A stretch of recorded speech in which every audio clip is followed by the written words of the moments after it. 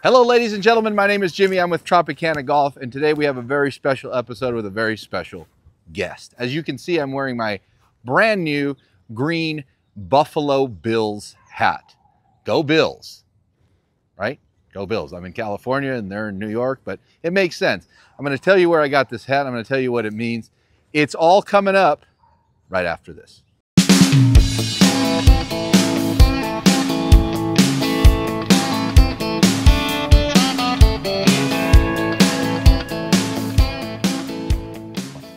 Ladies and gentlemen, my guest today, Mr. Lars Lewis of Buffalo, New York. Hello, Lars. Good to see you, Jimmy. Always my pleasure to see you. Thank you for my rope Buffalo Bills hat. You have one as well. We're like Buffalo brothers. That's right. Is that weird? Fellow members of the Bills Mafia. Bills Mafia, go Bills. Lars is an assistant pro at Dove Canyon here in Southern California. He's a very good golfer. And he filmed me earlier in the round today, and I saw something that was disturbing, let's call it. Sometimes when you have somebody else film it, you see things differently. And I'm doing something that's called casting. Now, simply, casting means like casting a fishing rod. You're going this way. So at the top of my swing, I would get here, and instead of turning through the ball and holding this angle, I'm releasing this angle a bit, which causes me to scoop at impact. A lot of people, you see them, they have this reverse look. Instead of hands forward, they have club head forward behind, or the club head is in front of your hands, and you want your hands in front of the club. Absolutely. Okay, so simply, what does that mean? Why am I casting from the top of my, in fact, before we do this, let's play the video. I'm gonna play a video right now so you can see what it looks like. So.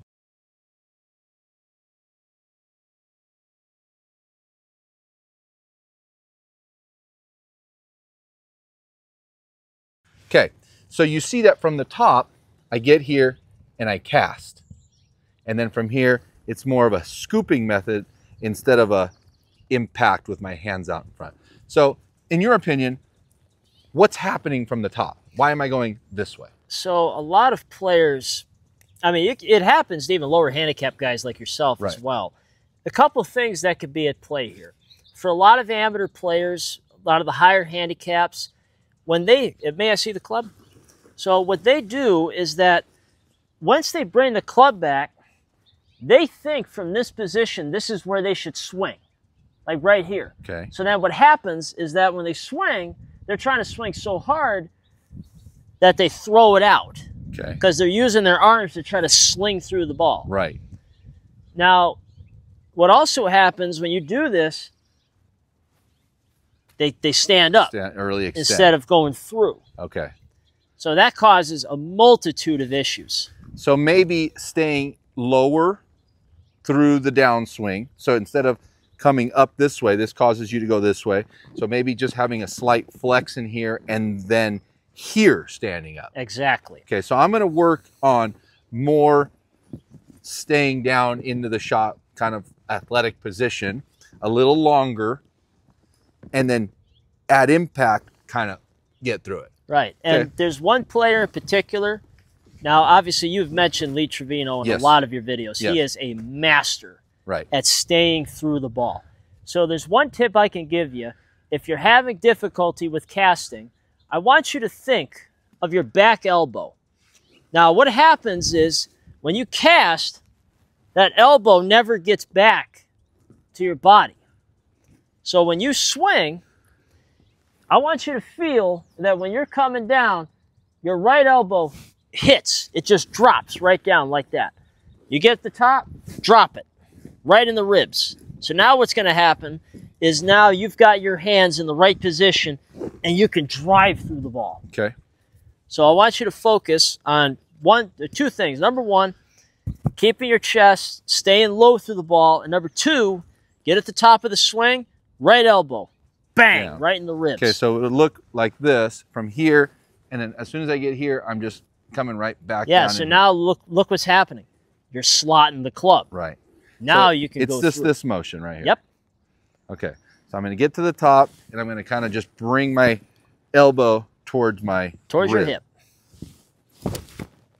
That feels a little different. A lot different, actually, because I usually get right here, and then that's the problem. Yep, because now your elbow has separated, and it causes your hands to separate. Right, okay. So this keeps your hands on line. So you want to feel maybe even this connection. Making this V. Ben Hogan was a big proponent of keeping the V. So keep the V, and so am I. I do that when I hit, you know, short shots. I try to swing this V and keep my hands almost like I'm holding something right here. Yep, and that's why your chipping is so good. Yeah, because I do that. I think when it gets a little longer, I disconnect here, and now I can't get it back together. Yeah, because you're trying to hit the ball hard. So I'm going to focus on really putting these two arms together. Yes. Okay, I'm going to hit one from down the line and then head on here. So I have a little 7-iron here. Get here. Really squeeze my forearms together.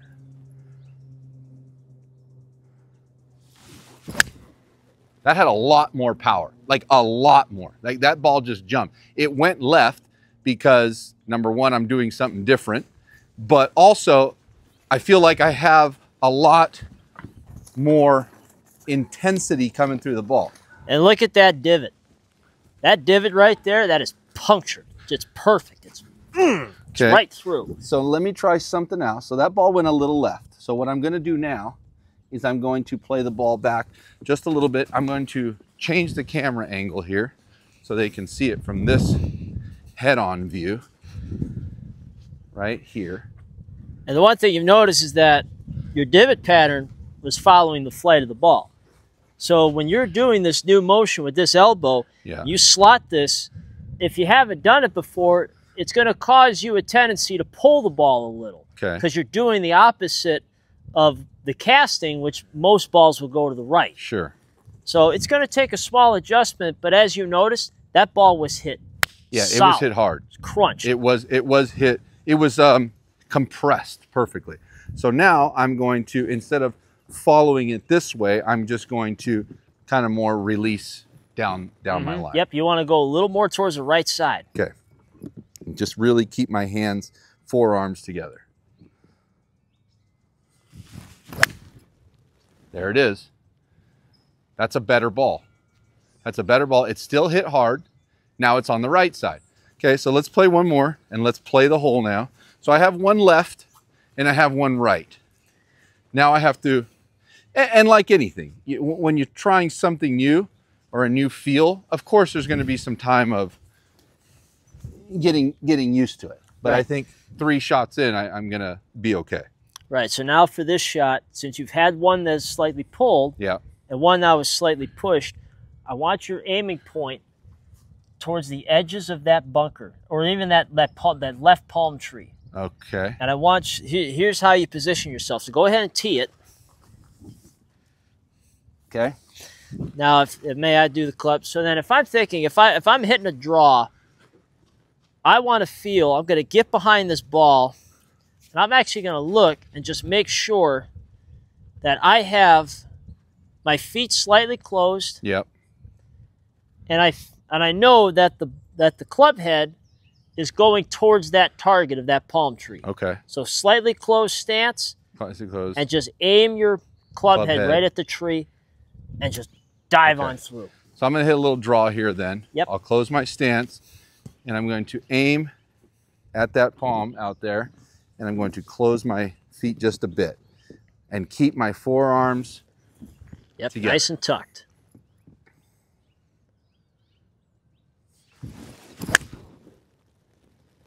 That's a draw, and it's off target by, I don't know. A few yards, but few still, yards. Okay. It's hit solid. It is hit solid. All right, let's go down there. Let's play all of them, you know? Who cares? They're all still in play, and let's see what we can do. Now, like I said, whenever you start something new, of course there's going to be some error right off the bat because it's a different feeling, and I got to get used to it. But I do like, I mean, you can hear the difference in the impact of the ball, and I think it's just this right elbow for me. Instead of going this way, I've kind of gone this way a little bit in the past. So I need to really get down in here. And I think I can achieve that by feeling that forearm togetherness, I guess you call it. Absolutely. Okay. So I got one here at 150 yards. So there's the ball. All right, I got 150 yards exactly. It's a downhill shot. I'm gonna hit a 50-degree wedge. 50-degree wedge, and put the camera here. Perfect, perfect, be perfect. Come on. Lars, I need you to. I got you. Thank you. There you go, you can see it. Okay, so here we go. The feeling is forearms together, boom, hold the forearms together, and just turn. And I want to stay a little bit lower in my stance. Just kind of keep it flexed. Yeah, that's a good one. Fly over that. Okay, good, good, good, good, great. Even. And the kick is good. Yeah, it's 4 feet off the green. Here's an extra ball, Lars. You're always looking for these, right? That might have been my tee shot from during the kids game. Okay. Oh, that is my ball. Well, there you go. You were in play. We had to go back and give you a skin. All right, let's go back to the other one. I see one sitting there. The other one might have scurried left, so we might not have a chance at that one. But this one is not bad. So that was 2-3 yards off the fairway, and this one is 2 or 3 yards off the fairway as well. So not terrible shots. And like I said, you know, it takes some time to feel a new ritmo.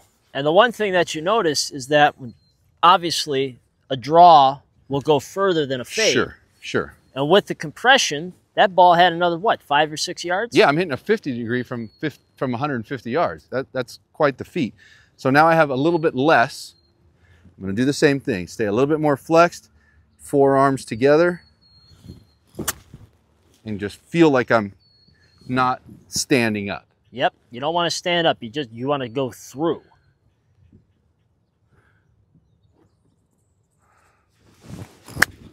Pulled it. Pulled it, but you smashed it. I didn't even see it. Well, hey. I see it. It's in front of the bunk. It came off the tree. Oh, really? Yep. Okay. But again, the contact was solid. Contact is solid. Ball's going a little left. So I think it might have to do with the fact that I'm used to a certain thing. You know, I'm used to a certain way of hitting the ball. And when you move it, maybe my alignment's off. Maybe everything's cockeyed because I'm not used to it, you know? Right, because you're used to hitting a fade for a lot of your shots. This sort of movement actually squares out the club, and combined with your right hand that's coming through, you're drawing the ball more. Okay, well, here's that shot there. So now we have everybody's favorite shot. Why don't you take this and go to the green? You got it. Thank you. And this one, I'm going to do the exact same thing that I always do, which is swing the V, and that promotes keeping my forearms together anyway. So it's very similar to this. I'm just going to hit my 69-degree wedge up and swing the V. Here we go. 3, 2, 1. Oh my God, Lars. Oh dear. Hey, good news though. I get to hit it again. Still my shot. Here we go. Bunker, 69-degree.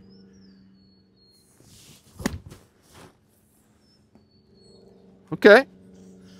I will take that. I'll scoop that up when we're done. Now, same thing over here. I have a very good lie. I'm going to swing the V. I'm going to hit it a little bit on the right side. There we go. 3, 2, 1. Sit hard. Okay, that's great. Let's go to the next tee box. I'm going to hit some more shots there. Let's implement this, and let's really get away from that casting. So I think the casting, what's happening, I'll take that. The casting is, did you pick up that other ball? I got you. Okay. I think the casting is what is promoting my left to right ball flight. Yep, because then it opens the face a little bit, yes, and the club comes off as a push. Okay. So I have to kind of remember that that these balls might be going right to left now instead of the other way, which is what I'm used to. And the important thing of this movement is it's for all golf clubs. That includes your fairway metals, that includes your hybrids, and obviously that also includes your driver. Sure. It's that same fundamental movement that allows you to hit the ball solid. Okay. Now, the only difference is that with the driver, you're hitting slightly up on the ball because it's on the tee. Right, right. Everything else should have that same motion. Okay. Well, I'm going to take 4 balls here, and we're going to hit 4 balls off the tee. I'm going to hit a 7-iron because that's where the tee box is. You have that other ball? Yep. You want to take that? Thank you. Appreciate that. And I think I've always had an issue with casting, and it's always been this aggressive move from the top. Even though I might not feel like I'm swinging aggressively, I think it just happens, you know? I think that's just part of my DNA. And I would say for the sake of the viewers, we're going to have it on a side angle. That's so fine. then they could see. That's fine. I just want to feel like my hands are in front of the ball at impact instead of this way. So I need to get here, forearms together. One more. I feel that compression. I feel my arms tight together. Oh, that's perfect. That might go in the hole, Lars. Okay. 4-foot putt. Let's hit another one. Now look at, bring that over here. Check this out. So here was where I had the ball teed up. This is where my club hit the ground. Yeah, so you thinned it just a smidge. Yeah. Okay. But look at the divots past the ball. That's what I'm saying. So that's good. That means my hands were out in front and not the other way around. Exactly. Okay, well that's good. So let's try it again. So also, to make a very important point for all players as well, the fastest part of this golf swing should be after impact. Here. Yep. Should be right after the ball's hit. Boom. And then. That's the speed. Okay, That's I feel perfect. that. I feel that. Okay.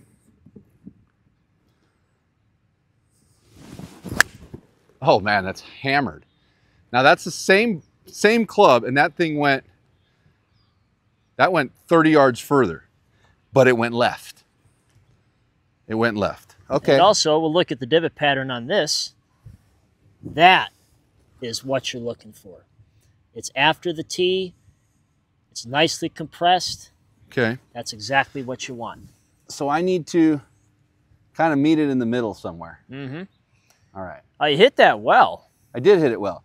But for some reason, I'm closing the club face. So what my immediate fix when I'm hitting it left is I move the ball back and I move my hands forward. I don't know if that's cheating or what, but it immediately cures everything. So I'll move it to my back foot and get my hands out in front of the ball and take my normal swing and watch what happens. See? That's perfect. Is that on? Yeah. Here, hit one more. That's perfectly on. Okay. So that's a good divot also. Look at that. So I'm in a straight line with all 3 balls. Exactly. Perfect. So that means your face angle is right on line with what you need. Good. So I'm doing some things right here.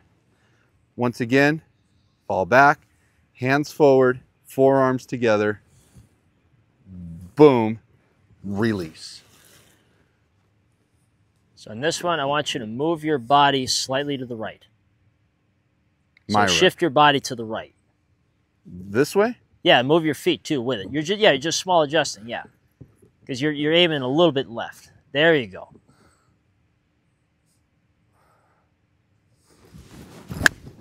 Oh, that's in the hole, Lars. Oh my God. Go in the hole. Go in. Go in. Oh! Oh! Nasty. Let's look at this again. That was the best shot. That was the best shot. That's a perfect pattern. And don't forget, when you're done with your science project, clean up your mess. So we're going to do this, and we're going to just drop it like it's hot. 3, 2, 1. Spread it out. Everybody's happy. Everything is good. Pat it down. Pick up the tee. Now, we're not going to go look at those, but Lars, I want to thank you for helping me today, because it's not often that, where's the sun? Let's stand over here. It's not often that I get somebody to help me, you know, and give me feedback on what I'm doing. So I appreciate that. Thanks again for the Buffalo Bills hat. Anytime. Bills Mafia, guys. How do we feel about Bills Mafia? Like, am I in the club now? Do I have to jump through a table now? Absolutely not. You have the spirit, you have the enthusiasm, and you've been my friend for over 3 years. When I came out here, before I even moved out to Southern California, I came out here on vacation, I reached out to you, and I said, hey, is there a chance, could I come meet you at your barbershop, because I'm a big fan of what you do and what you represent. You came by, I was a complete stranger. We spent 4 hours together inside that shop, all night. And I tell you what, that was one of the best nights I've ever had in Southern California, because I got to meet somebody very special. Let me rephrase that. It's one of the best nights you've ever had with your clothes on. Lars. That's neither here nor there. You're the greatest, buddy. I appreciate you. This is Lars Lewis. You can find him on Instagram. He is a teaching pro. So if you need assistance and you're in the area, hey, give him a shout. What is your Instagram? At Lars Lewis 12. At Lars Lewis 12. Does that have to do with the Bills 12? Yeah, it's Jim Kelly from Jim Kelly. back in the old days. One of the greatest. Not Norwood, though. Ladies and gentlemen, one more time, my name is Jimmy. This is Lars Lewis. Thank you so much for watching. And remember, always play more golf. Go Bills. Go Bills. See you next time.